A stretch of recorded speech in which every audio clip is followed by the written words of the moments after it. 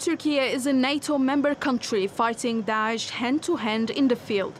On Sunday, Turkiye's national intelligence organization neutralized Abu Hussein al-Qurashi, the leader of the Daesh terror group in Syria.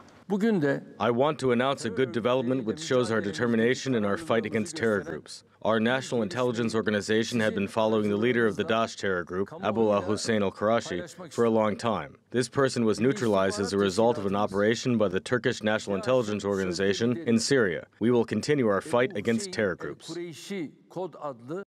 Al-Qurashi became the fourth leader of the terror group after his predecessor was killed in an operation conducted by Free Syrian Army, a group backed by United States. The operation was conducted in the Tenef area in southern Syria at the end of last year.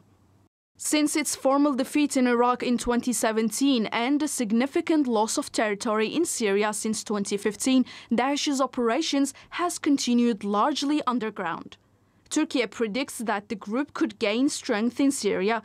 Indications are that PKK and YPG terror groups may be fighting alongside Daesh in north of the country. The YPG-PKK is known to have released Daesh terrorists from camps under its control in exchange for cash. In order to fight these terrorist organizations simultaneously, Turkey had to undertake a series of cross-border military operations. First of them was against Daesh, and with this operation, Turkey neutralized, Turkish armed forces neutralized thousands of Daesh militants, and that was arguably, although it wasn't acknowledged widespread, it was the beginning of the end of Daesh organization's territorial control in northern Syria.